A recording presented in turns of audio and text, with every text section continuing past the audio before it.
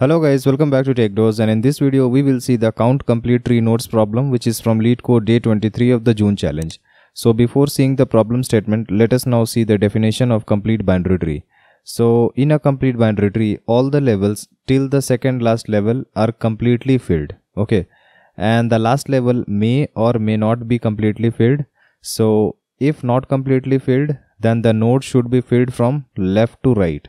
And if it is completely filled, then that type of complete binary tree is also known as a perfect binary tree. Okay, so let us look at some examples. In this case, you can see that this first tree is having 3 levels and all the levels are completely filled with nodes. So this is a complete binary tree, and this is also known as a perfect binary tree. Okay, in the second tree, you can see that it is having 3 levels. All the levels till the second last level are completely filled, and in the last level the nodes are filled from left to right. Okay, so this is a complete binary tree, but this is not a perfect binary tree because this tree is having just a single child. It should have 2 children. Okay, in the third tree you can see that there are 3 levels and the first 2 levels are completely filled, but in the third level it is not completely filled and the nodes are not filled from left to right. Okay, because this 5 is the child of 3, but it should be the right child of 2. Otherwise, it will not be a complete binary tree. So this is not a complete binary tree. In the similar way, this is also not a complete binary tree because till the second last level, all the levels are completely filled, but in the last level, the node should be filled from left to right order. So this 5 should have been the right child of 2 and not the right child of 3. Okay. So I hope you got the idea about the complete binary tree. So let us now look at the problem statement. In this problem, we are given a complete binary tree and we are required to count the number of nodes in that tree. So in this case, let us assume that this is our complete binary tree. And so if we count the number of nodes, then it will come out to be 5. So I will be showing you 2 methods in order to solve this problem. So let us look at the first method. The first method is a very simple one, which is by using in-order, pre-order or post-order traversal. And in this method, we will basically be traversing each and every node of the tree. Therefore, the time complexity will be order of n. I will be providing the code for this method as well. Okay. So is it possible to decrease the time complexity by using the special property of a complete binary tree? So let us now look at the second method. In this second method, we are given a complete binary tree having 4 levels. Okay. So you can see that all the levels till the second last level are completely filled and the last level are filled from left to right. Okay. So if it would have been a perfect binary tree, then the number of nodes would have been 2 to the power levels minus 1. So let us consider this tree only till level 3. So if you see this tree only till level 3, only this part, then the number of nodes will be nothing but 2 to the power level minus 1, which will be nothing but 2 to the power 3 minus 1. It will come out to be 7. But a complete binary tree is not always a perfect binary tree. So how do we count the number of nodes efficiently? Can we make use of the property of a complete binary tree in order to improve our algorithm? So let us look at the 2 cases which are possible with this problem. So in the first case, the complete binary tree will be nothing but a perfect binary tree. That is, all the levels will be completely filled. So if all the levels are completely filled, then the number of nodes will be nothing but 2 to the power number of levels minus 1, which will be 15 in this case. So how do we find whether a given complete binary tree is a perfect binary tree or not? So what we will do is we will be starting from the root node and then we will traverse till we reach the left extreme node. So the left extreme node is 8. Okay, and we will also keep counting the depth. So depth in this case will be equals to 4. That is, you can also say 3, but I will say 4. Okay. So the right depth will be equals to 4 as well. I will be starting with 1. I will consider that this is depth 1, that is level 1. Then this will be level 4. Okay. So you can see that the left extreme level is 4 and the right extreme level is also 4 and they are equal. So whenever left extreme level and right extreme level are equal, then it will be a perfect binary tree. So we will simply apply the formula. While traversing, we will also find the number of levels. This is 4 in this case. So it will be 2 to the power 4 minus 1, which will be 15. Okay. So this is case 1 and this is a simple case. Now the second case will be if our complete binary tree is not equals to the perfect binary tree. Then how will we solve this problem? So in this case as well, we will be starting with this first node and then what we will do? We will find the left extreme depth and the right extreme depth. So the left depth will be equals to L equals to 5 and the right depth R will be equals to 4. So you can see that L and R are not equal. So whenever they are not equal, then we are sure that if we consider this current node as our root, then it will not form a perfect boundary tree. So what will we do? We will make two calls, one to the left and other to the right. So let us assume that we will first process the right call. Then what will happen? Now our current node is 3. Okay, and we will repeat the same process. We will make the call till the left extreme node. We will make the call till the right extreme node. So in this case, left will be coming out to be 3 levels and right will be coming out to be 3 levels. So left and right are same. This means that if we consider 3 as our root, then this entire subtree rooted at 3 will also be a perfect boundary tree. And since we know that this is rooted at 3 and it is a perfect boundary tree, so we can find the number of nodes in this subtree by just using the formula 2 to the power number of levels minus 1, which will be equals to 7. Okay. So as soon as we find 7, we will simply return the value. So it will be returning to 1, value equals to 7. Now let's say we will process the left call. So when we reach to this node 2, we will make the same call. So what will we do? We will make the left extreme call and the right extreme call.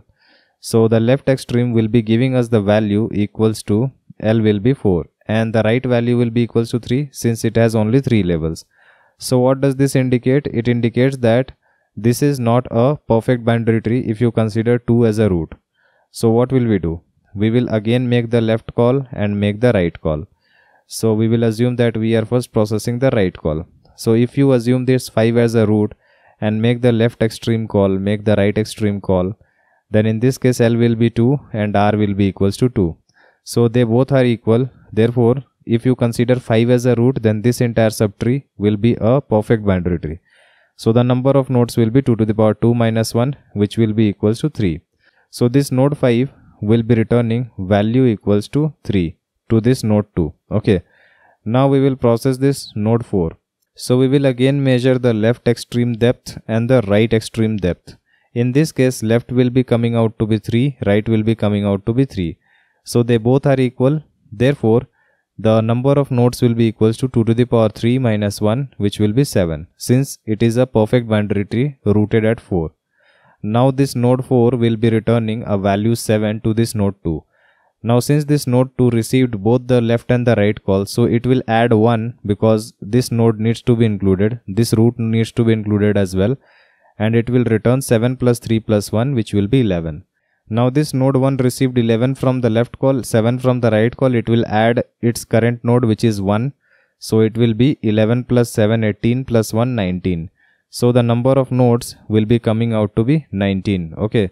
So this is the entire method of solving this problem. So for solving this problem, we will basically be requiring two calls, which is the left extreme call and the right extreme call. Okay.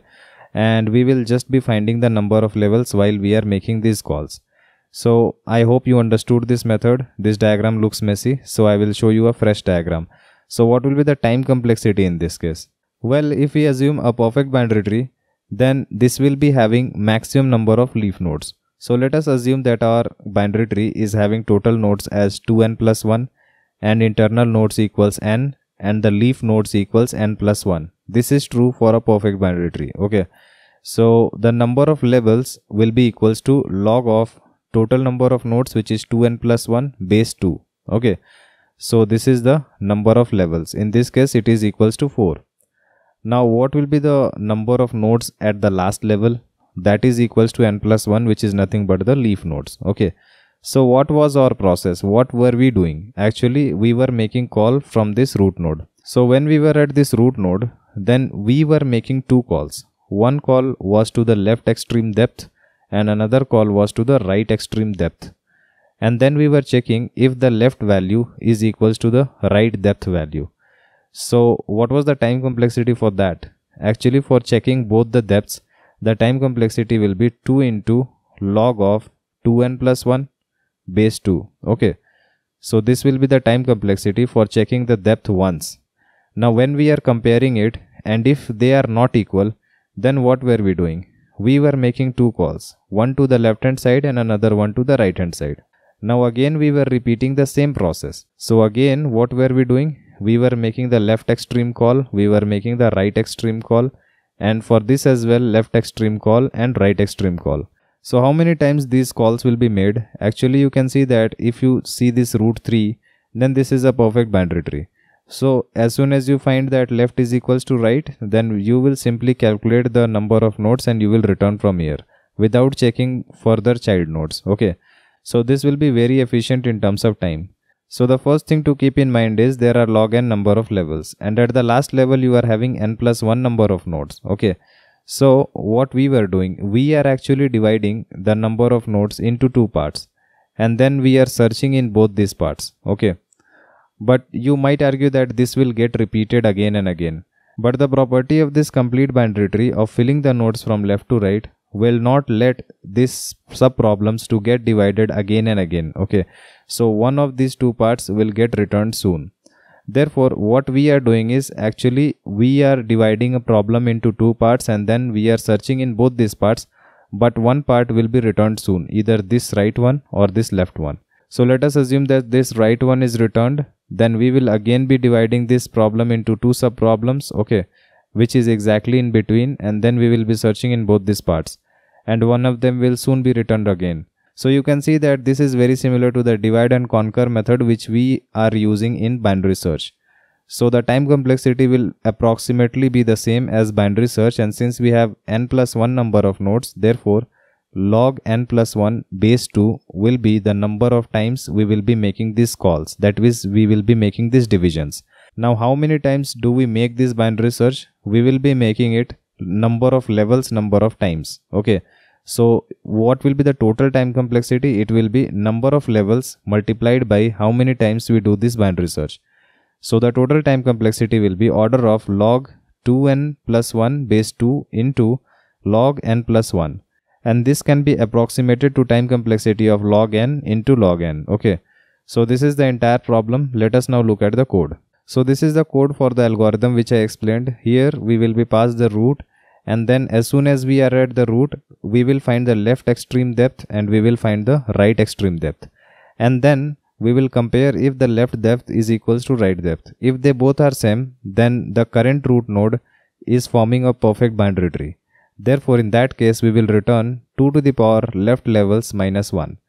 Otherwise if this is not true, then we will search in both the calls, that is the left child call and the right child call, and then whatever value is returned from the left call, let's say it's x, whatever value is returned from the right call, let's say it's y, we will add x plus y plus the current node, which will be 1, because the current node will also be contributing to count equals to 1, and we will be returning this value to its parent node.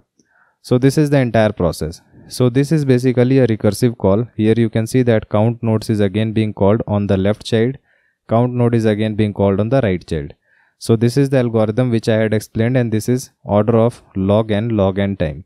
And I have also written the code for the first method. This is just a one-liner. Okay, so I hope you are able to understand it. If you have any other approach or solution in different languages, then please share below so that everyone can take benefit from it. Like and share our video and subscribe to our channel in order to watch more of this programming videos. See you in our next video. Thank you.